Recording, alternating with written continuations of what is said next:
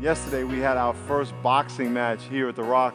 We had a boxing ring right on stage here. We had 16 amateur fights. Now I know some of y'all thinking, why would we have a stage in the church and all the fighting? And well, one, we fight the devil every time we walk in this building. So there's always a fight. And prayer and hope and goal is that we're going to fill this place and have MMA fighters right here in the cage or whatever, and just pack this place out with non-Christians and get the gospel.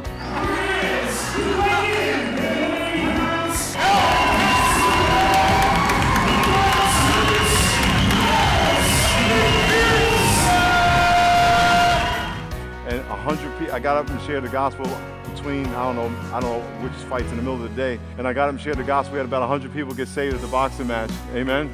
We start to think that we're good. And then we start to look at people who we think are worse than us. We see them as bad. And we forget that we're all bad and that we're all sinners, and before God we're guilty and deserving of death. So you think you need your friends, you think you need money in the bank, you think you need all this, and all that's good and fine, but all you need is God.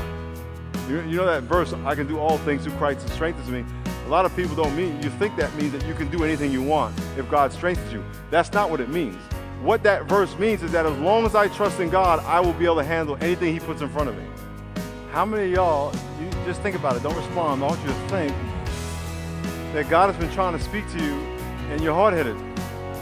Whether you got a t-shirt or a tie, it don't matter, you're still a sinner. And it may look different, but it's still the same. And God wants to know, are you ready to trust me? Are you ready to give your life to me?